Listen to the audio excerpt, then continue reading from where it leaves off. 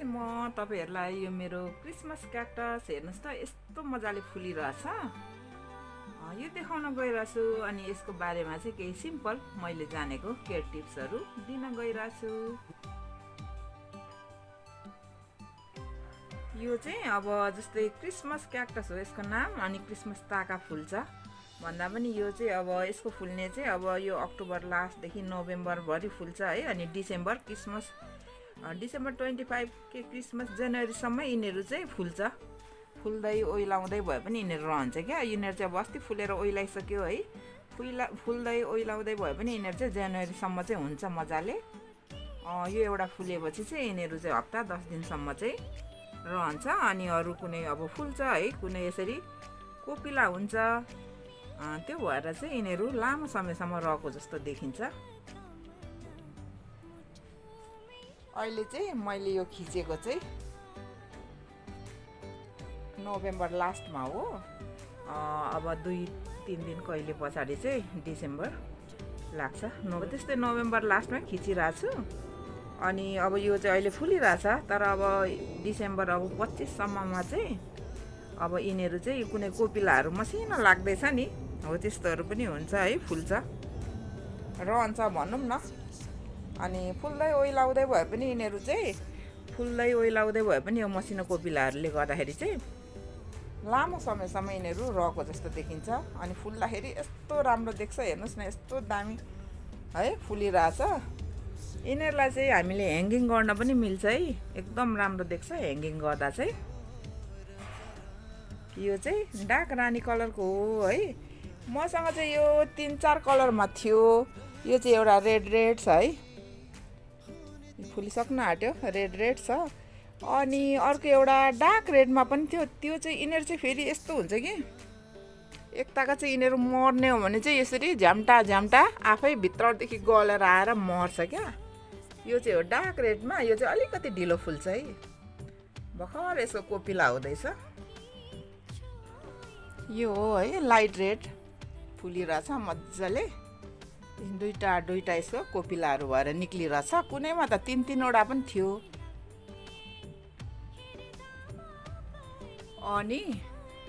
अनि मसँग चाहिँ व्हाइट पनि ठुलो बोर्ड थियो है। व्हाइट र डार्क रेड ठुलो बोर्ड थियो।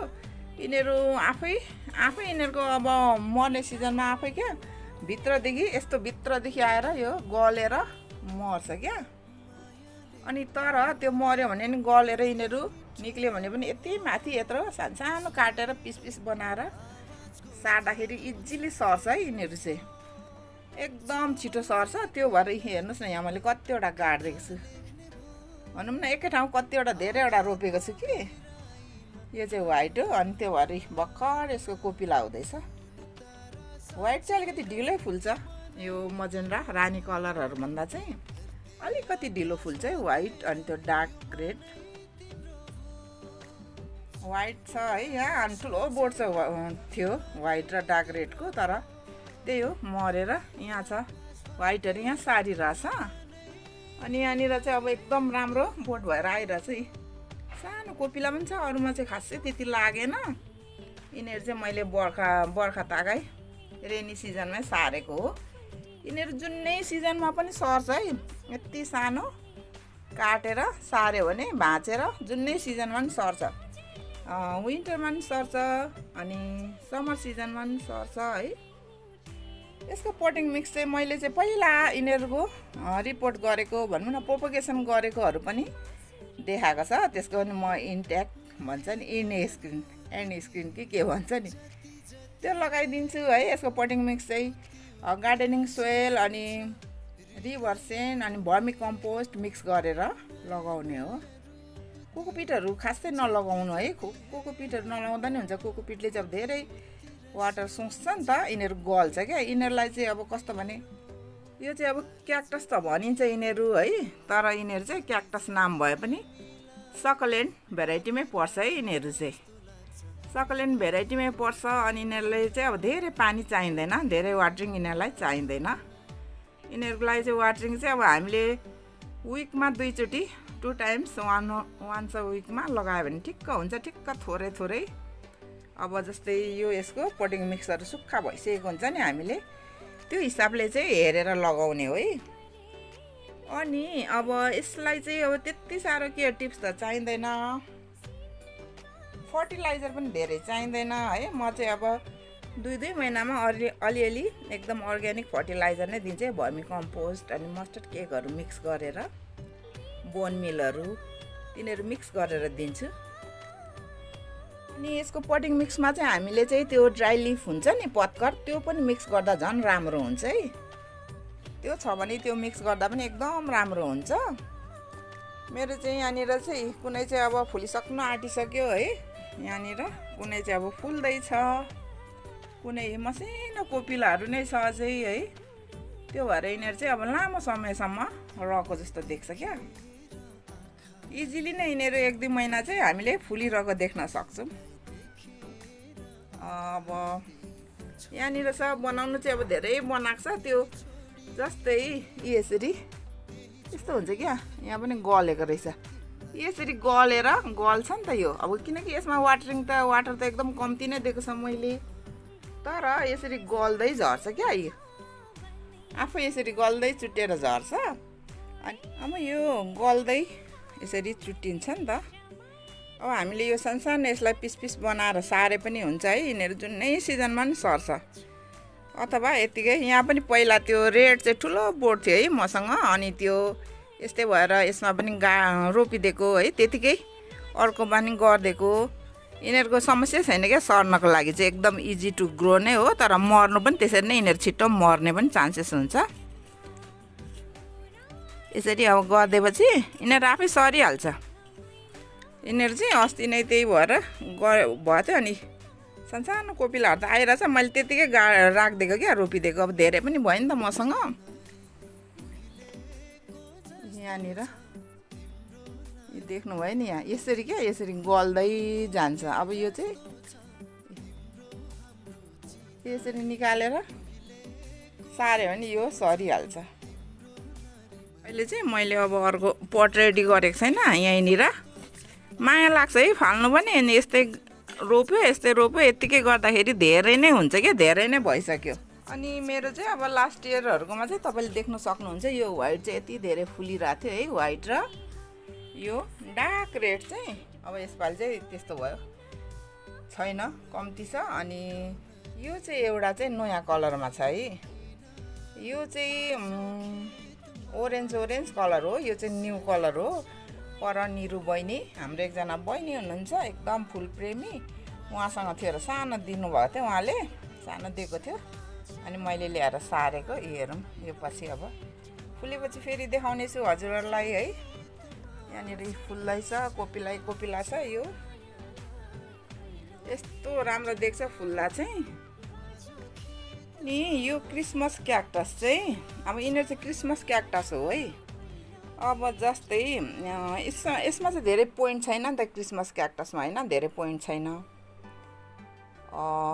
यो क्याक्टसहरू चाहिँ यसको चाहिँ 3 भेराइटी छ है, क्रिसमस क्याक्टस है, अनि थ्याङ्क्स गिभिङ क्याक्टस है, अनि अर्को चाहिँ इस्टर क्याक्टस भनिन्छ।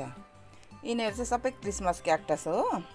अब जस्तै यसको चाहिँ धेरै पोइन्ट छैन होइन, यिनीहरू चाहिँ यो मजेन्डा कलर अनि यो माथिको लाइट रेड कलरहरू यिनीहरू चाहिँ सबै क्रिसमस क्याक्टस नै हुन्।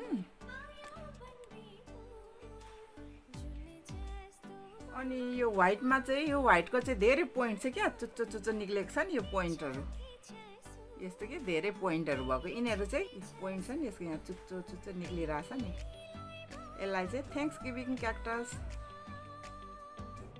पोइन्ट धेरै भएकोलाई चाहिँ थ्याङ्क्स गिभिङ, अनि त्यो पोइन्ट कम्ती भएकोलाई चाहिँ क्रिसमस। अनि यसको चाहिँ अब एकदम धेरै पोइन्ट छ नि, निकै चुच्चो निक्लेको छ नि यहाँनिर, यिनीहरू चाहिँ थ्याङ्क्स गिभिङ। अब यिनीहरूको चाहिँ छैन त्यस्तो चुच्चो निक्लेको धेरै। अनि यो चाहिँ इस्टर क्याक्टस। यो इस्टर क्याक्टस चाहिँ अहिले अब जस्तै यो क्रिसमस क्याक्टस चाहिँ अब यो विन्टर सिजनमा एउटा फुल्ने फुल हो है, एकदम राम्रो फुल हो विन्टरमा फुल्ने। यो इस्टर क्याक्टस चाहिँ अब इस्टर टाका समरमा फुल्छ है, यो चाहिँ फेरि समरमा फुल्छ। यो चाहिँ यिनीहरू चाहिँ यो स्टार क्याक्टस हो है, यो हो स्टार क्याक्टस। यसमा चाहिँ अब फर्टिलाइजर चाहिँ त्यही हो, म 3टा मिक्स गरेर लगाइदिन्छु होइन, बोन मिल अनि भर्मी कम्पोस्ट अनि थोरै मस्टर्ड केक अनि ऊ पनि लगाउँछु निम केक क्या, निमको पिना पनि सबै मिक्स गरेर लगाउँछु। यसले चाहिँ अब पानी धेरै मन पराउँदैन है, त्यसै त पानी नलाउँदाखेरि ठिक्क पानी लाउँदा यिनीहरू यसरी चुट्टिएर आफै गलेर झर्छ, पानी धेरै लाउनु हुँदैन। अनि रेनी सिजनमा चाहिँ यसको राख्ने प्लेसेस चाहिँ रेनी सिजनमा चाहिँ हामीले डाइरेक्ट पानी पर्ने ठाउँमा चाहिँ यसलाई राख्नु हुँदैन है। यो चाहिँ अब एउटा क्याक्टस भए पनि सकुलेन्ट भेराइटीमै पर्छ है, यिनीहरू चाहिँ एकदम धेरै गल्छ है। अनि यसलाई चाहिँ पानी किन धेरै लाउनु हुँदैन भने अब जस्तै यो यिनीहरू हामीले चाहिँ यो यस्तो गरेर निचोर्यो भने त पानी जस्तो, जस्तै सकुलेन्टहरूले त पानी बोकेको हुन्छ नि, त्यस्तै हुन्छ, पानी धेरै लाउनु हुँदैन, पानी मन पराउँदैन धेरै। अनि डाइरेक्ट पानी पर्ने ठाउँमा राख्नु हुँदैन। अनि घाम चाहिँ अब गर्मी ठाउँमा चाहिँ डाइरेक्ट हामीले धेरै घाम दिनभरिको घाम आउने ठाउँमा पनि यसलाई राख्नु हुँदैन है। त्यस्तो भयो भने पनि यिनीहरू चाहिँ एकदम डढ्छ। अनि अब सकुलेन्टहरूलाई हामीले जस्तै 3-4 घन्टाको घाम 2-3 घन्टाको घाम आउने ठाउँमा राख्छौँ नि, त्यसरी नै यसलाई पनि 2-3 घन्टाको घाम भए पुग्छ। अझ बेस्ट त यसलाई चाहिँ अब नर्थ इस्टतिर राख्यो भने एकदम बेस्ट हुन्छ, ठिक्क घाम आउँछ नि त बिहानको 2-3 घन्टाको। यसलाई चाहिँ अब जस्तै दक्षिणतिर चाहिँ राख्यो भने चाहिँ, साउथतिर राख्यो भने चाहिँ एकदम धेरै घाम आउँछ, डढ्छ क्या यिनीहरू, डढेर मर्ने चान्सेस हुन्छ धेरै। अनि यो चाहिँ एउटा अब आउटडोर नै हो है, आउटडोर प्लान्ट नै हो।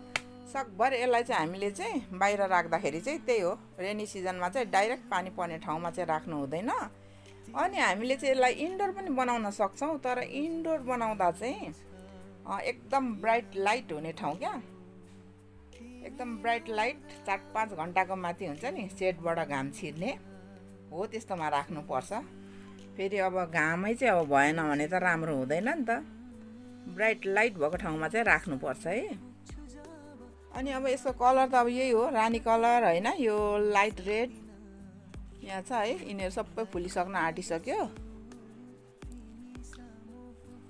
Light red. अनि यो एउटा छ डार्क रेड हो, यो चाहिँ है ठुलो बोट थियो, यो पनि अब यसको धेरै बनाइरहेछ मरेर। अनि यो एउटा ओरेन्ज कलरको त्यति छ। अनि व्हाइट पनि पहिला चाहिँ धेरै थियो, अब त्यसरी नै त्यस्तो भएर मरेर यति धेरै बोट भएर छ। अब यो फुलिसकेपछि चाहिँ यसको फेरि म चाहिँ यसलाई चाहिँ अब अरू ठाउँ रिपोर्टिङ गर्छु कि, सानो छ नि त यहाँनिर,